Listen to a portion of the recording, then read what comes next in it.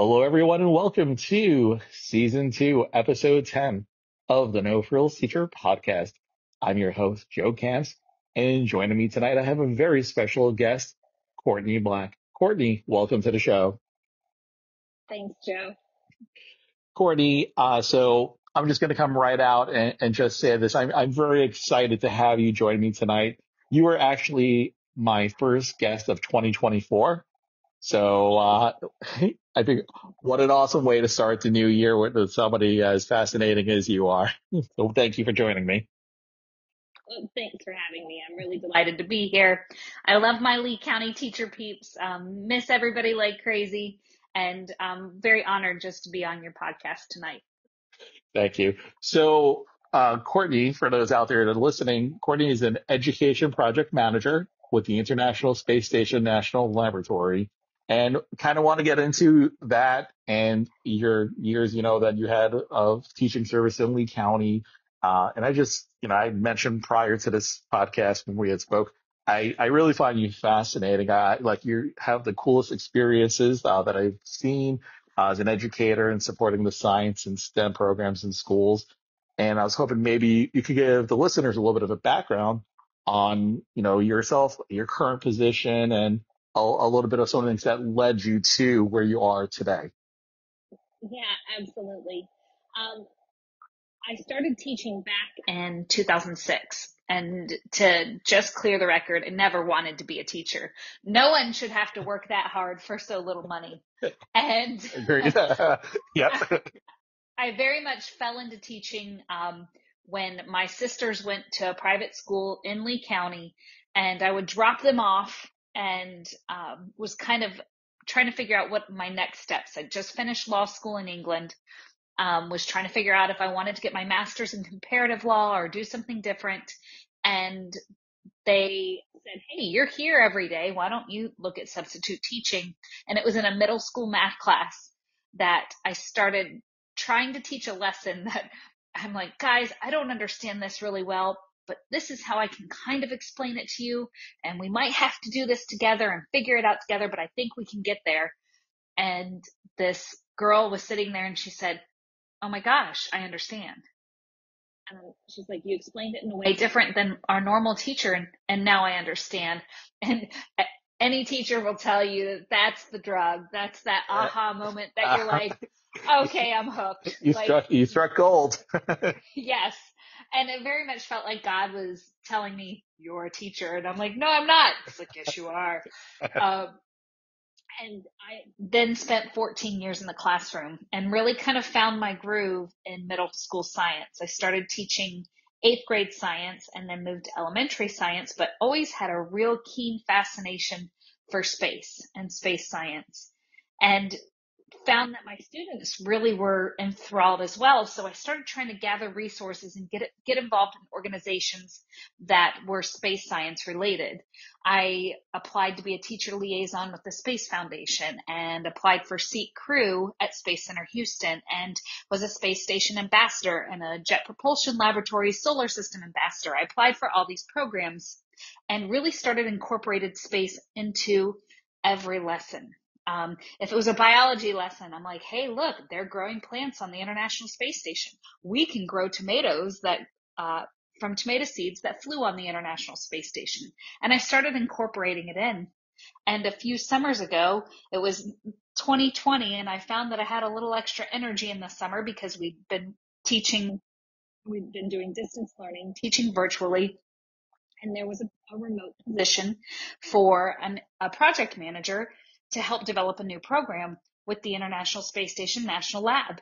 And I applied for it and got the position.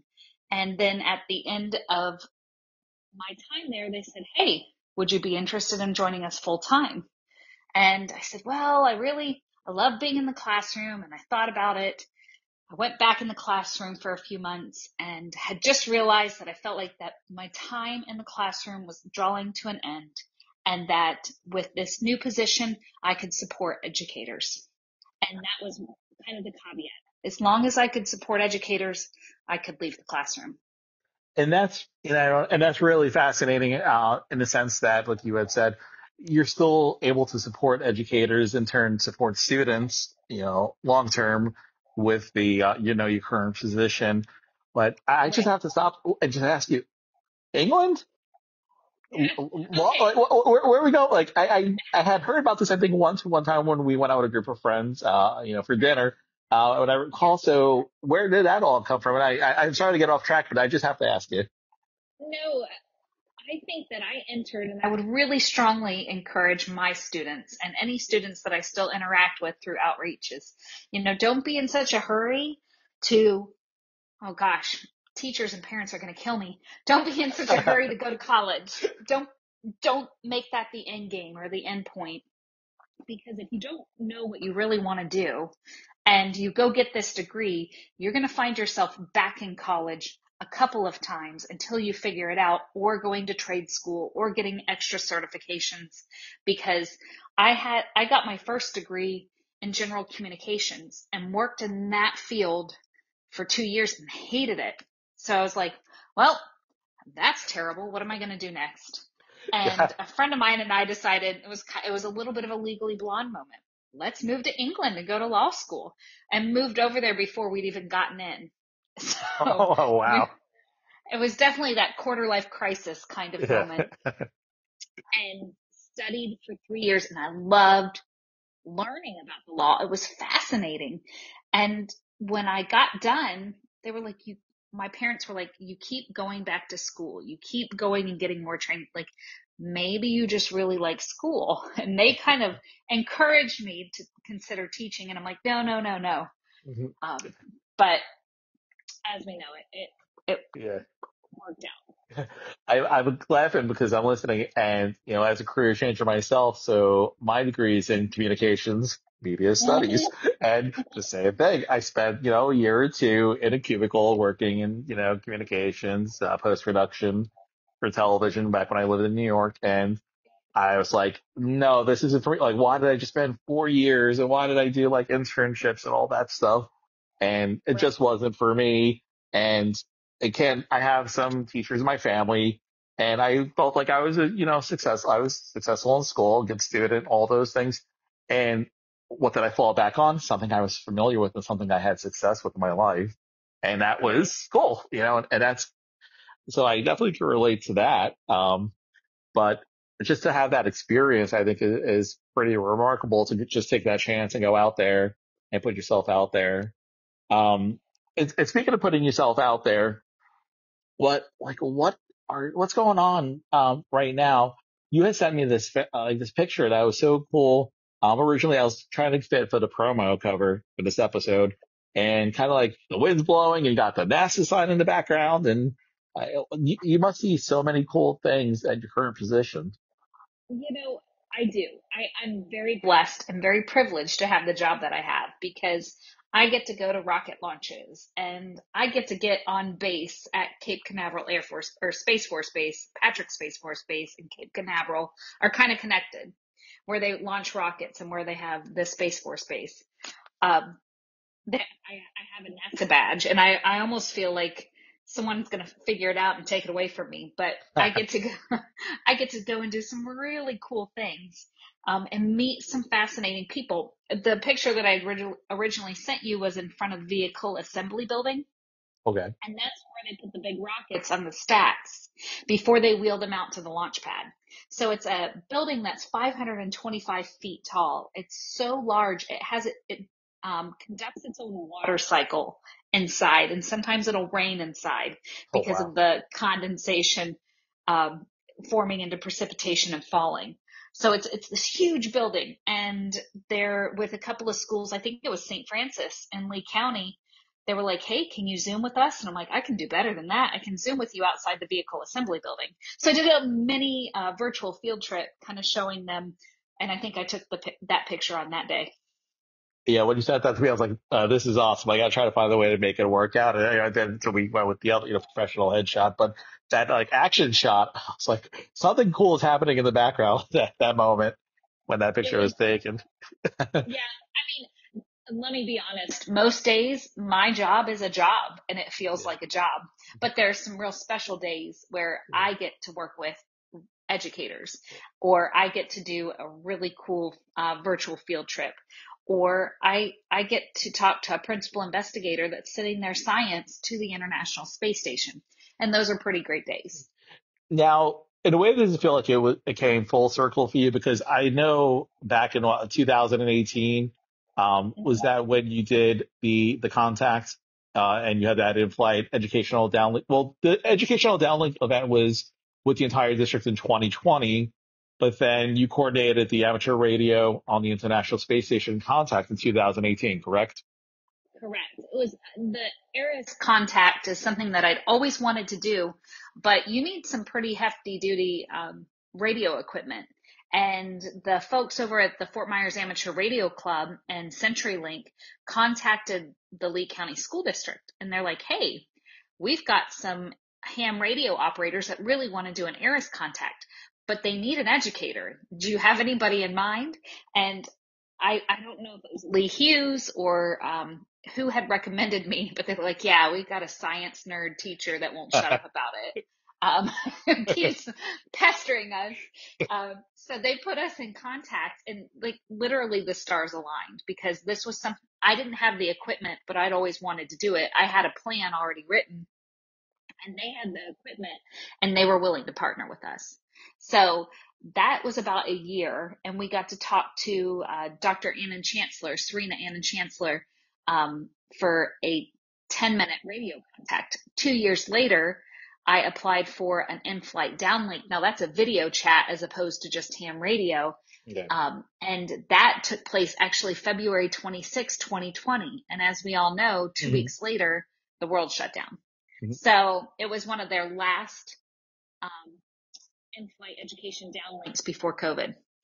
I remember the 2020 because at that time I was over at Sanibel. Although we were doing, I was teaching a fifth grade ELA and social studies. My classes with the science class, as I recall, it was you were facilitating, if I'm not mistaken, and it was like a district-wide kind of initiative. Right. We were trying to get all the schools involved, 50 years, 50 schools, because they were celebrating 50 years since the Apollo missions. So we wanted to try to get as many schools invested, and then we opened the applications up to all the schools in the district, because, it's really too big of an event to just say, well, these are my students and I'm just going to do it with my students. So we hosted at Fort Myers High School. We had 20 students that were selected, I think, from 12 different schools. So it was really cool. But again, a lot of work, and it was kind of that passion project, extra on the end of the day of, my already full-time job with my full plate. So, but it was amazing. It was very, very cool. Well, you had that stretch 2018 and 2019, you won the Foundation for Lee County Public Schools and Golden Apple. And then you had the downlink in 2020. Can you talk a little bit about your experience with being a Golden Apple recipient? Do you feel, and those who are not familiar with how it works, in the school district of Lee County down here in Southwest Florida, we have this wonderful organization. It's the Foundation for Lee County Public Schools, Inc. And they have the Golden Apple program, where they, highlight 6 representatives of the outstanding teachers in Lee County. You go through an interview process, blind application, and then these observations from the selection committee. Were you tying in any of your, science passion, your content, any of these cool things you were doing at the time with the space station or with NASA, kind of like during your observations? I feel like I bring a little bit of space into almost every lesson, but it was a strange year, but the big shout out to Foundation for Lee County Public Schools. I went to Lee County schools when I was a kid. I had teachers that were in the Golden Apple process, and I saw how dynamic they were, and that recognition. My Golden Apple still sits on my desk in my office at my new job. It's still one of the proudest moments of my life. I can't express the gratitude that I still feel towards the foundation. And I keep looking for ways like, how can I help them out? Maybe I can put them in touch and we can, support more educators. I really wish that more foundations and more districts, I didn't realize this wasn't a common recognition program. Different districts do it a lot differently. And like here in Brevard County, it is not student and parent nominated. You have to be nominated by your administrator. And I was like, well, why? Like, it meant the world to me that my students took the time to fill out a nomination form. Not that I didn't love my administrators and would have loved the recognition from them, but I just realized how special it was. Yeah, I didn't know that. Yeah, I guess I assumed. I know usually, if it's teacher of the year, district teacher of the year, school, teacher of the year, but I didn't know that many counties aren't as similar as kind of what Lee County does with the foundation. No, Lee County is very special, and the fact that it's such a large county and they find a way to make it identify educators that are representative of the excellent teaching that goes on in Lee County is just awe-inspiring. And I hope that other districts would adopt that model. I really think that it meant more than just about anything. So, but yeah, I would always incorporate space. I love science too. I love the principles of science. I love seeing kids being scientists. We had talked a little bit about curriculum and thought, and I said, I have big thoughts on curriculum. Because what a lot of people don't realize is that curriculum and curriculum writing, it's a big money industry. So there are lots of people banking on buying books. And I can remember a conversation that I had with one of my principals who said, I don't understand why you want to grow these tomato seeds that flew in space. Where does that fit in the curriculum? And I kind of stopped and I said, I can teach parts of the plant with these tomato seeds. I can teach independent versus dependent variable. I can teach tropisms. I can teach probably 8 different standards with this one activity. And with all the respect in the world, this is the curriculum, not the textbook. A student should never, ever, ever learn science purely from a textbook. Doesn't mean we don't need to raise science literate students. However, that should never be the goal. Science has to be hands-on. So I get, really passionate about it, and I would try to come up with the activities that were going to teach the standards, and some people would say that that's teaching to the test. I'm like, no, good teaching is good teaching. And I can train students to be successful on a unit of measurement, like a standardized test, by doing fun, engaging, hands-on, and inspiring activities in the classroom. They're not mutually exclusive. And that is what's missing, honestly. I've seen throughout my career, the year 19 for me, where, a student is handed a textbook or a logbook and read this, and, it's just so abstract sometimes. And then you do go into those classrooms where you have the labs taking place, those hands-on experiments, and the kids are excited. They want to. I've seen kids bored out of their mind, honestly, with science content. And I've seen students that it looks like there's a party in the classroom because they're just so enthused, and just excited about what's happening. And it's that hands-on approach. And I feel that there's still a gap between that, the two different schools of thought with that hands-on kind of learning and with just the, here's a textbook, here, this is it's drill and kill. And I think that's something that definitely needs to improve over time. That's not a criticism towards educators, because, I've kind of thought about how would I help educators, and some of them are just trying to survive. They're just trying to get through day to day because of the added pressures and responsibilities without the commensurate pay increase, to teach their lessons, ensure their kids, are safe, ensure that their students are, learning, and that can be very, very difficult. So It's not a criticism of educators, but we need to do, and I'm saying we, as those that have a vested interest in the education of our future workforce, that next generation, we need to do a better job supporting teachers. We need to provide them everything they could possibly need. And sometimes it is, especially for newer teachers, those activities that are all laid out for them. If you want to use this would be, or having, different activities for that same standard that appeal to multiple modalities, because it's not just reading and writing, although that's an important part of science. It's also hearing and singing and chanting, and, the order of the planets is best done in a chant. It depends on what you're teaching, but you can really engage those different parts of the brain. And especially having kids move. You say it sounds like a party, and I'm sure that there were times my principal walked in to do an observation and wanted to slowly back out of the classroom. Yeah. It's like a beehive of activity there going on, but it's like controlled chaos.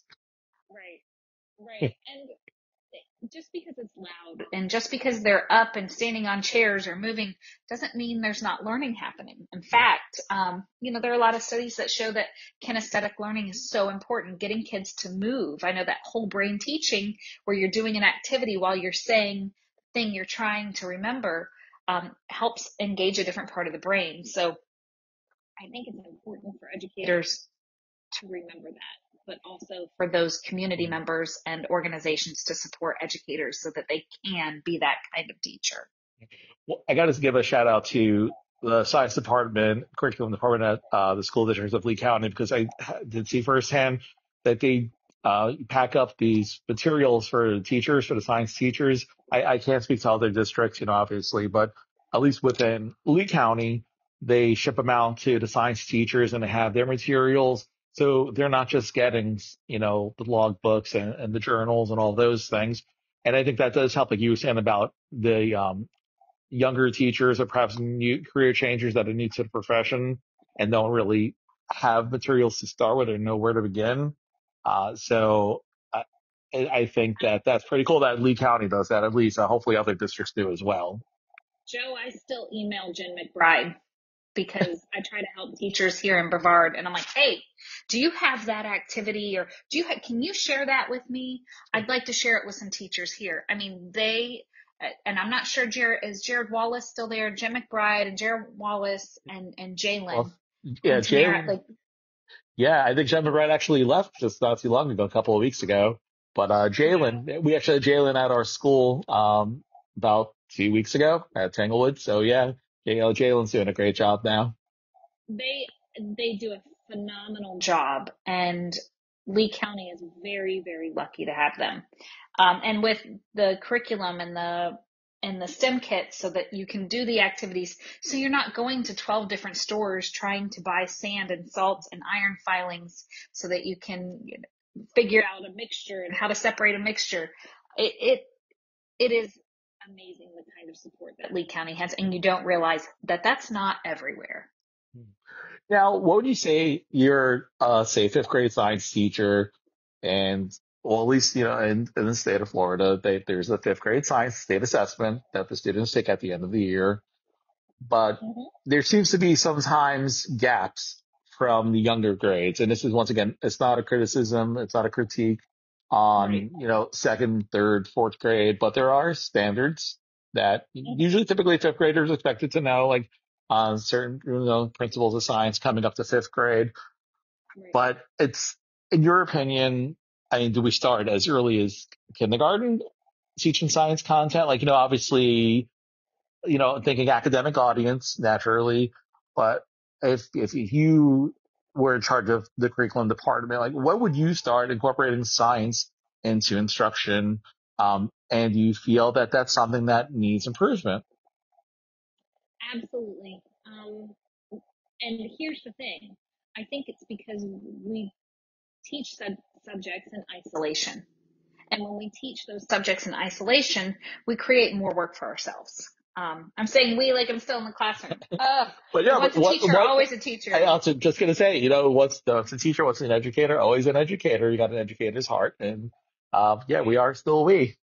I can remember creating resources for my third and fourth grade teachers as a fifth grade teacher, saying, hey, this is what I need you to cover and get to, so that when they come to me in fifth grade, they have that foundational knowledge for science. And I had one teacher said, I love you, Black, but I just do not have time to teach science. We're so focused on ELA, especially in third grade. And my heart broke a little bit, because what we need to do is look at those third grade ELA standards and have those science articles that they are not only working on reading comprehension, but also becoming scientifically literate.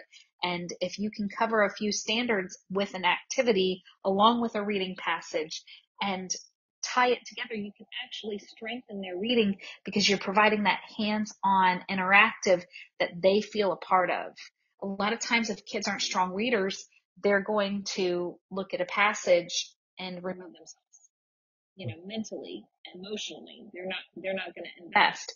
But if they see their part in the whole ecosystem of that lesson, then you're going to drive it home. And I think we do need to start in kindergarten. Carrie Burns, who I think she teaches at Canterbury now, was my kid's kindergarten teacher, and she did a phenomenal job. I mean, it's like my worst nightmare to have 20 kindergartners and take them outside to do a science activity, but she would do it. I mean, that makes me break out in hives. Fourth and fifth grade was about as young as I could go. Yeah, I got to give her credit for that, because and as a former kindergarten teacher, when I started, early in my career, I could never imagine the science. And I'm guilty. We were so focused on teaching, kids sight words and, phonics and all those things, that science, science in kindergarten, science in primary, it was unheard of. So hopefully there's a shift, and we start to kind of move in that direction and get the kids, because sometimes it's like, well, now they're in fourth grade. Now they're finally getting introduced to some sort of science, curriculum, or fifth grade. And sometimes I think that it's just a little too late. Right. And But it kind of dilutes the importance of it, because if you don't teach it every year, they get to fifth grade and they're like, well, why am I just learning this now? Like my other teachers didn't. So it's obviously not that important, where we know that a majority of the high paying careers that are coming up in the near future are STEM careers. So you need that foundational science in order to be successful. And kids need to see themselves as scientists. They need to see themselves as engineers, as mathematicians, as technologists. That they can have a working and literate understanding of all of these concepts. We say things like math is hard. Well, yeah, it's hard, but it's worth it. And you can do it. When we say things are hard, like we say space is hard, we're seeing a real deficit in the workforce of the space industry, because we're not seeing enough people choosing majors such as engineering and coding, let alone, women that are choosing these. It's still staggeringly low, 18 and 20% respectively for engineering and computer science are the percentages of women that choose these majors. So we really have to work at helping these kids see themselves. And it starts in elementary. yeah, and that's remarkable. And I'll be honest, I was unaware that those numbers are like that, and that you're not getting as many, young professionals pursuing these, types of fields. And what do you feel is there something that's missing, or is it just, because of the workload, or just losing interest? Like, if you could put your finger on it, is there anything you think that is like a culprit, or a main cause of this right now? Well, and that's the $1 million question, and we have a lot of conversations in my industry. People are looking for a silver bullet. What's the silver bullet? As a former educator, I'm like, start young, I'm working with an organization called Rosie Riveters, and they focus on girls and do after school and out of school programs to help them understand those engineering concepts, and it's STEM kits, and it's getting them thinking and manipulating and not afraid to fail. Because these concepts are hard. I will never forget, during one of my Golden Apple observations, I was doing paper circuits where you take copper wire and batteries and LED lights and cardstock, and you print something on one side. Maybe it's a Christmas tree or it's a robot, and you puncture through the cardstock with little LED lights. And if you will measure the copper tape and kind of create the design on the back and attach it to the battery, you create a full circuit and you get it to line up. But it's hard and it's painstaking. And I expected kids to make multiple mistakes, so I would have extra supplies. But they get really frustrated if they're not successful the first time. So we have to create kids that aren't scared to fail. You know, we've done a real good job of teaching them that failures and F's are really bad things. But let me tell you, when I was in elementary school, I failed the sevens times tables like 4 times in 2nd or 3rd grade. I don't remember which grade it was, but I remember and I failed it. But guess which times tables I know the very best to this day? I'd say 7 times table. 7 times 1 is 7. 7 times 2 is 14. 7 times 3 is 21. So it's important to create, and we have to kind of shift our entire thinking as educators, and as students. But we look at Elon Musk, and he has made a whole career out of failing forward, out of this iterative design process where he builds a rocket, it blows up, he builds a better rocket next time. It might still blow up, but it's not going to blow up for the same reasons. And then finally he gets a working rocket, and he's launching 1 to 2 rockets a week out of the Space Coast right now. Okay, so I'm going to ask you a follow-up question to that. The future of the space program, what is it looking like? Where's it heading, with Elon Musk? And, it seems like there are more and more people kind of getting into the space game. And how do you feel that has changed the trajectory of, NASA, NASA's plans, the partnerships, the collaboration? Can you talk a little bit about that, or like where you see this going over the next, 5 years, 10 years? Yeah, no, we have seen unprecedented growth. And in the last year, the space industry grew by 8%. In the next 5 years, they're projecting that it's going to grow by another 41% to be like a $500 trillion industry. So wow. We're not shrinking, which obviously means that there are more and more jobs. And yes, these private space companies, they're taking over, and rightly so, because they can do things cheaper and more effectively than government agencies can. So the NASA and other government agencies are starting to recognize this and say, okay, well, we need to start awarding these contracts because Blue Origin is doing a better job at building XYZ, and they're going to build the next lunar lander. And SpaceX has got launching satellites down to a science. So let's give them this contract. And there's any industry and any career that you have on Earth in these future space models where we're living and working in space, and not just 5 or 10 people on one space station, but hundreds and someday thousands of people living and working in space.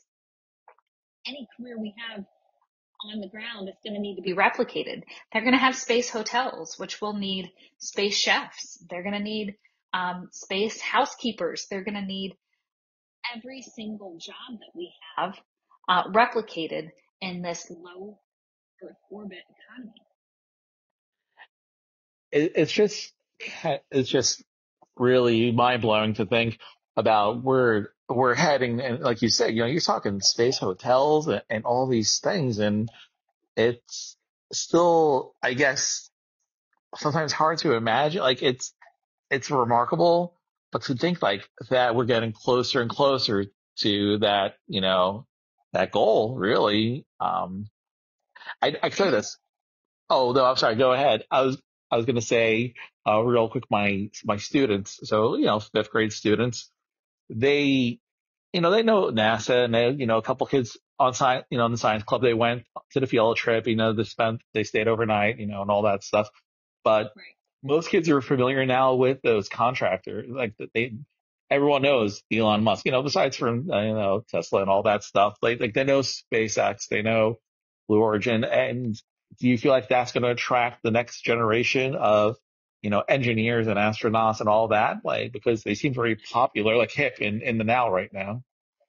Absolutely. Well, not only hip in the now, but that's where the money is. And students are going to be in the workforce sooner than we realize. And if you think about it, like Axiom Space already sends private astronauts. And when I say private astronauts, I'm saying people that bought tickets to go to the International Space Station. And so this space tourism is starting to take off. There's companies like Firefly and Voyager and Nanorex and Virgin Galactic. All of these companies are growing and changing space perspective. Do you remember Biosphere, the Yeah. biodome? Yes. Yeah, I remember. I remember. So they've shifted focus, and they're now a company called Space Perspective, and they are building, in essence, I'm not going to say a hot air balloon, but a high altitude balloon that's going to raise a capsule up to near space, not past the Kármán line, but near space. And that is a tourism agent where you could buy a ticket in this high altitude balloon and you can see the curvature of Earth from a very far distance. And the rate that the space industry is growing and the jobs that will be available, we just can't keep up. And any way that I can support educators to participate in some of these programs, there's an astronaut on the International Space Station right now, Laurel O'Hare, and she said that participating in Tomatosphere, where you can order those tomato seeds that flew on the International Space Station, was a pivotal experience in her life that changed her trajectory to want to work and live in space. And it was just growing tomato seeds that had flown in space. How does an educator go about pursuing something like this? Because you're obviously a go-getter, and this is something that you're very passionate about, and you want to bring into your classroom. So I'm listening to this podcast right now, and I'm an educator. I'm looking, where do I even start with this? Like, how do I even begin? You have any suggestions or recommendations? Absolutely. Start small. Pick one thing each year because you're already overwhelmed. You're already doing lesson plans. You're already trying to keep up with EPs and IEPs. Start small. Pick one thing. There's a lot of free programming out there too. Lean heavily on resources like me. Like I get upset when educators that know me don't reach out to me and say, hey, I'd like to do XYZ with my classroom. Do you have any ideas? Because there are a lot of resources and organizations that are out there. Organizations like AIAA, which is the American Institute for Astronautics and Aeronautics. And they have a teacher program where they have classroom grants that are, I think, $500 to $1,000. And a lot of people don't take advantage of that. Sometimes they have extra money each year. So don't try to do everything at once. Don't drink from the fire hose, but choose one thing. Choose one thing that you say, you know what, I want to do Tomatosphere. And then the next year, add something else. And make sure that it is something that relates to what you're already doing. Because you want to use it and incorporate it seamlessly into your existing curriculum, not add something superfluous that doesn't have anything to do with what you should be teaching. But there are a lot of resources out there that really fit seamlessly within what you're already doing. Well, I can tell you right now that Tanglewood Elementary School, although I teach fifth grade ELA, will be contacting you because my partner Brittany, I will tell her. And if Brittany, if you're listening, too bad. Sorry, I've already decided that we're reaching out to Courtney for this for our fifth grade students. Absolutely, So. and it also lets me know when I see really cool opportunities that come across my desk, and they're saying, "Hey, we're looking for a teacher in this area or focusing on this." And the more that you interact and talk to me, I'm like, oh, NASA, you want to interview a teacher who participated in this activity? Contact Joe at Tanglewood because I know he's done this before. And it allows me to bring opportunities to you. my favorite part of the day is when I get emails from teachers saying, hey, I've got an idea, or hey, can you help out with this? Because like I said, I wasn't ever going to leave the classroom unless I could help educators. And that's the best part of my job, honestly.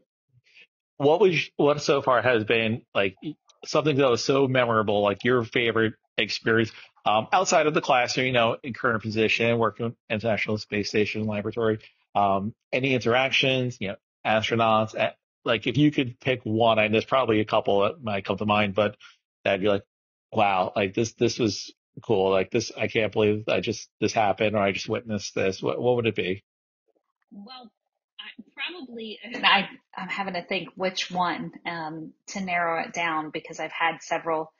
I had the privilege to meet Steve Spangler, who is a science influencer. He was on the Ellen Show like 27 times. He's kind of been dubbed America's science teacher. If you look up online, science teachers will know exactly who he is because he used to have a program, or I think he still runs it, called Six Science. He also has a show on Amazon Prime, called DIY Sci. Super funny, super charismatic guy. And I got to actually work with him and bring him out to the Space Symposium in Colorado Springs to teach and do a keynote speech to a group of 150 educators. And to see, and we laughed, we cried. He talked about the why you do what you do. It was the most inspiring and impactful experience that I've had in this position because I got to see the impact it had on teachers. So many educators are feeling lost and overwhelmed and overlooked. And the fact that we were able to do this for them was so very cool. So that's probably the best, but there's a lot of things lined up this year that I know that are probably going to top that. So I'm super excited. Well, we are definitely excited to hear, what the future holds for you, Courtney, and how you continue to support educators. Um, is there any parting advice that you could give? You had mentioned about starting small, but anything else that you can leave with tonight to give educators, kind of inspire some hope within, like you said, what the teachers go through, yourself as an educator, and the whole pay versus what's on your plate kind of thing going on, and but teachers are burnt out more now than ever. Like if you could give some advice or any words of wisdom, what would it be? That my time in the classroom is still some of the most rewarding. Like working with Steve Spangler was phenomenal, but educating a child, I knew that I was making the most difference. Stay strong. I know it's really hard, but my biggest piece of advice would be to get your teacher tribe together. Have that crew around you that builds you up, that lifts you up, that you can share ideas and resources with, that will, you know, cheer you on when you get that Golden Apple finalist announcement, who cheers louder and supports you and walks with you along this journey, because it's not something you should do alone. A lot of teachers feel isolated, but reach out. There are a lot of different groups. Use Facebook. I mean, I met some of the most amazing educators on the Kessler Science Learning page on Facebook. I've made lifelong friends from these different organizations that I've gotten involved in, from the teacher liaison program with the Space Foundation or the Space Center Houston SEEC crew. Find that group of educators that's like you. It makes all the difference. I didn't have my tribe, so it's like my teacher's tribe until I was a Golden Apple finalist, and the first one 2017, and that's when I met Melissa and Jackie, yourself, and then eventually Steve, pretty much every guest I've had on the show. So, For but sure. it really did change, my outlook on many things within the profession, and I felt renewed and re-energized, and met some wonderful people, through programs like that, with the foundation, and just like-minded individuals, became more than just colleagues and friends and all those things, and get to kind of learn about each of your lives and opportunities like this through, these episodes on the podcast. And I really just, what you have done. And you talk about being inspired, and I'll be honest here. I remember sitting in the audience at the Golden Apple banquet when you were a Golden Apple recipient in 2019. And for those that don't know, we have a banquet through the foundation, and it's a big celebration of the Golden Apple recipients and the finalists and teachers of distinction. And the 6 recipients do give a speech. And you always, at least for myself, every year that I've attended that banquet, I always hear like 1 or 2 speeches, and they're all fascinating, but I'll be honest with you, there's always like a couple that just really stand out and resonate personally, well, at least with myself, I felt in the past. And you leave and you're so inspired, and just like you can take on the world. Like, I'm ready to get back to school, and I'm ready to, I'm renewed. And I remember listening to your speech, and I left that night, and I told my wife at the time, I said, yeah, like that's pretty amazing, and really just it resonated, and just to this day. And it's just why I said originally, I said, like, find you fascinating. And yeah, so just like you've been inspired by others, like uh, uh you've inspired myself, and I know countless other educators across Lee County. Well, thank you. It has been the honor of my life to be an educator, and I feel like I still carry that torch. And now I know that my role is different, but if I can still lift up other educators and tee them up for success and help them in a totally different way now. But I remember that speech because I can remember thinking, don't cry, don't cry, don't cry.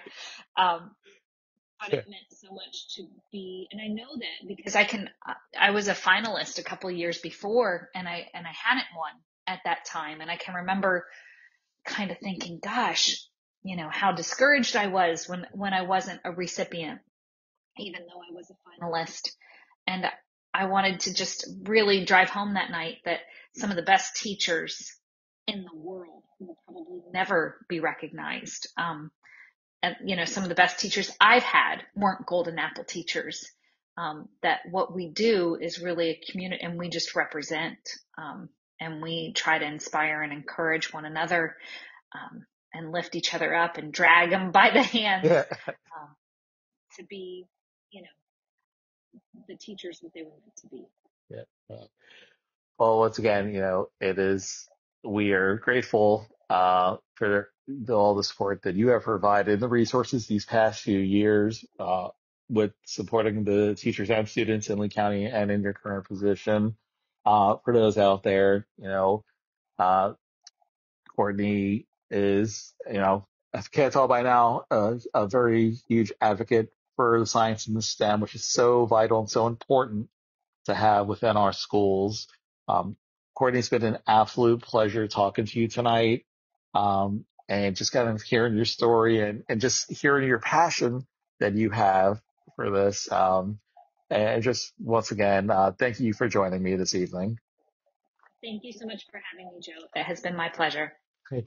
Well, everyone, that's it for tonight. This is the No-Frills Teacher Podcast. I'm your host, Joe Camps, and once again, joining me is the lovely Courtney Black.